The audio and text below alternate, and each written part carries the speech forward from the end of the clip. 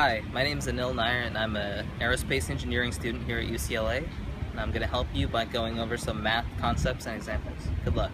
We can do some examples for orthogonal bases and projections. So our first example asks us to show that S, which is the set of V1, V2, and V3, is an orthogonal set.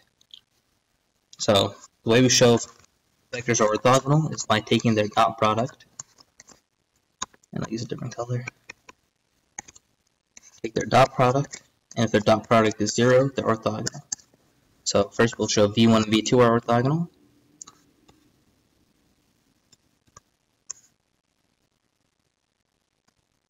We dot these two, we get 0 plus 4 minus 4 plus 0, which is 0.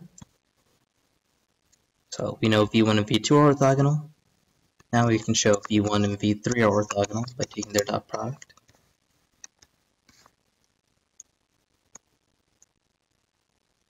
And we get negative 4, 0, 4, and 0, which adds up to 0.